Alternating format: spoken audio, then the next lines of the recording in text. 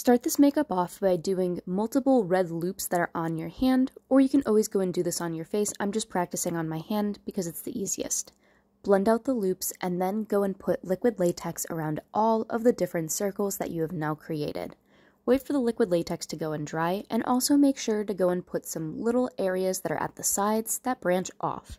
After all of the liquid latex is dry, fill in the areas in the outer portion with red, streak down the lines, and now what you're going to go and do is you're going to go back into the center where all of the circles are, outline the inner portion with black cosmetic, blend it, put a small amount of yellow into the middle, blend it again, and then let everything dry, and it should look like this. Thank you for watching.